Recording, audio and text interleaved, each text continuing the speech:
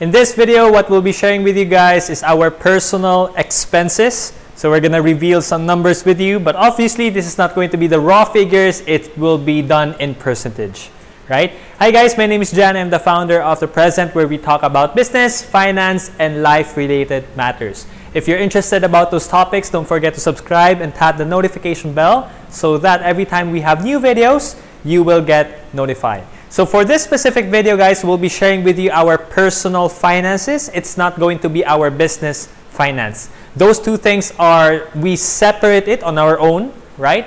And some people, they combine it, but for us, we intentionally separate our business finance and our personal finance. I'm hoping that you can catch up with all the numbers that we're going to show you. That's the reason why we have a whiteboard right here to somehow make it easier for us to understand. Okay, here we go. So obviously, everybody has their own income stream, right? So in our case, there's what you call 100% of our income, okay? And we're gonna divide this into two areas. So the first area is what we call essentials, right? Essentials.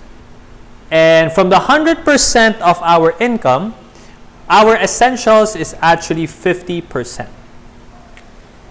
Okay? Our essentials is 50%, and right here, this is what this is our savings, which is also 50%. Okay, so if this is our income, 50% of that goes to our essentials. We're going to show you the breakdown of our essentials, and then the 50% of our income goes to our savings. And you're gonna also know like what specific savings account. If you watch our video about the money management system, we talked about the different kinds of accounts that everybody should have, or in our case, I believe that everybody should have because we have this account, right? And if you haven't watched that video, it's going to be right here somewhere in the card, so just click that video if you want to watch it. Okay, are you ready? Here we go. So from the 50% essentials, right, 30% of that goes to our groceries. By the way, I'm referring to this on a monthly basis, right? So 30% of the money that we are allocating for our essentials goes to our groceries, right? Our food, our water, or whatever it is that we need to have in order for us to survive. Groceries, okay?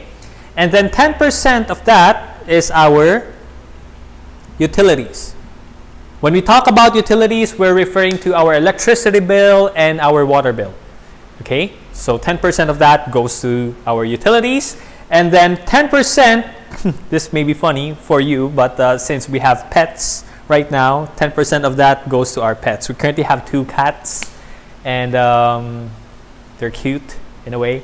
So 10% of that goes to pets. Like what I'm referring to that is like their vaccines, their checkup, their vet clinic, whatever. So 10% of the money that we are paying for is for our pets. And then 10% is for our entertainment, right? So when we what we are referring to when we say entertainment is our like Netflix or our subscription to Spotify and my subscription to Dota Plus, because I'm playing Dota if you don't know, right? So I'm not good, I'm just an average player, I just do it for fun and things like that. So 10% of that goes to entertainment, and then 10% of that goes to like meals. Okay? When I talk, what I'm referring to meals, like it's like our restaurant experience, like when we go to restaurants and we order food and things like that. And lastly, 30% goes to our buffer. Okay, what does buffer mean? Like it's our petty cash. Maybe there are some expenses that we haven't forecasted, but it's essential for us to pay for it.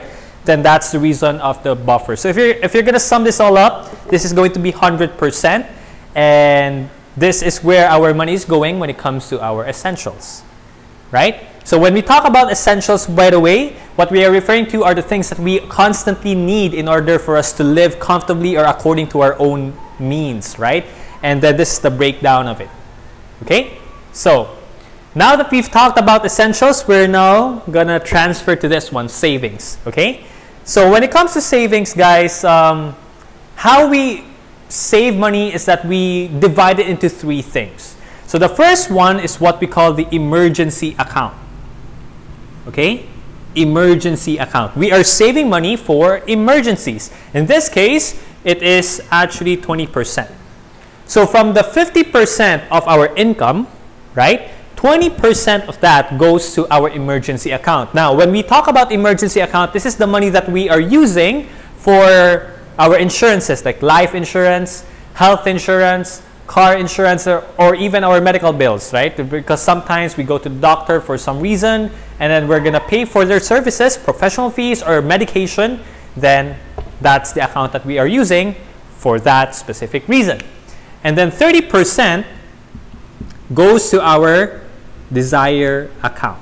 When we talk about desire, that's what we're referring to is like the things that you want and it's kind of expensive, right? It may be a car, it may be a house and lot, maybe you're saving up for it, or it may be also like a pair of shoes that you have been wanting for quite some time, or if you want to donate something because you feel you wanted to help people out, then that's the desire account. Okay, when you want to give gifts, especially now we're shooting this video during Christmas or around the Christmas season, then that's the account that you're going to use, that we are using to know if we have the funds to give gifts to our friends, families, or whatsoever, right? And then 50% goes to our investments, okay? When we talk about investments, we are actually investing in real estate, stock market, both in the Philippines and US, cryptocurrency, forex investing, and whatsoever. It also includes our growth funds and our investing in ourselves, right? Our personal development. So there are moments where we are still attending webinars or seminars or workshops or whatsoever that can help us to become a better person. And we are also developing ourselves to become better in terms of profession, not just personal.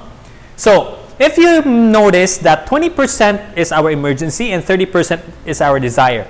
If this is our recommendation, if you don't have the emergency account yet, for example, you haven't set aside like 3 months to 6 months worth of your expenses, that's the reason why you have to make this a little bit bigger compared to the desire account. The reason why this is our breakdown right now because we are done setting up our emergency account. But still, on a monthly basis, we're still putting money over there because we are paying our insurance on a monthly basis, right? So the insurance money and the uncertainties, which is the 3 months to 6 months worth of your expenses, it's coming from here. So if you don't have this yet, it is highly recommended for you to make this a little bit bigger, and then the desire should be smaller, right? And then investments, you can make it bigger as well. But eventually, the moment you're done setting it up, you can do something like this. By the way, this is our own personal finance. We're not saying that this is how your personal finance should look like, because everybody has their own money management system. You have your own financial issues, but at least you know this is our way of doing it. Okay? So, that's a lot of numbers. And obviously, we're not going to show you guys the exact numbers, but at least you know that's the percentage of each account. Okay? If this video added value to you in any way, don't forget to click the like button so that it will help us out in terms of our YouTube algorithm. And I'm going to ask you a question of the day. In your case, maybe you also want to share your personal percentage, right? Your finance percentage in terms of where your money is going. You can also share that in the comment section so that we can also have a chat over there and see if we are on the same page maybe, right? So yeah, do that. Let us know in the comment section and see you in the next videos.